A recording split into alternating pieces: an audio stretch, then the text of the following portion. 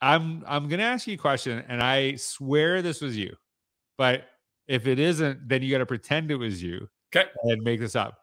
I swear that in an interview you tweeted a question out and asked for help. Am I right on this? Do you know what I'm talking about? Yeah, it's true. So this goes back. So this goes back to my when I was in the interview to become superintendent. Yeah. What they did was this is now what year? 2009. Right. So 2000 October like of 2009, I guess this is.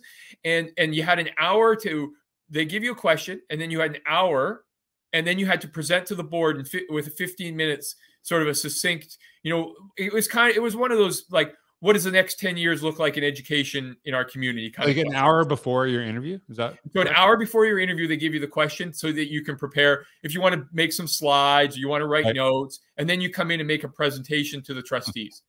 Yeah. And so as soon as I got the question, I posted it on Twitter. Yeah. Which was at the time was like, what are you doing? Like, why are you cheating? Why are you cheating on the question? Right.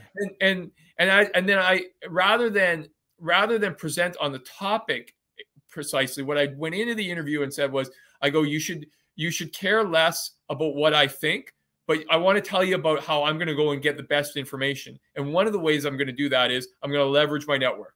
And over the last hour, I put your question out to the smartest people I know, and here's some of the things they've told me what we should be talking about. And so, that notion that when you hire, it's in the old age, it was like, it was the network of people you went through university with or at the country club. In our for you and me, our network has been our digital networks. And so when you bring us in, you're bringing our digital networks with you. Yeah. Cause like, it's like that old adage, it's not what you know, it's who you know. Yeah. But it's kind of like, it's not what you know, it's who you're connected to.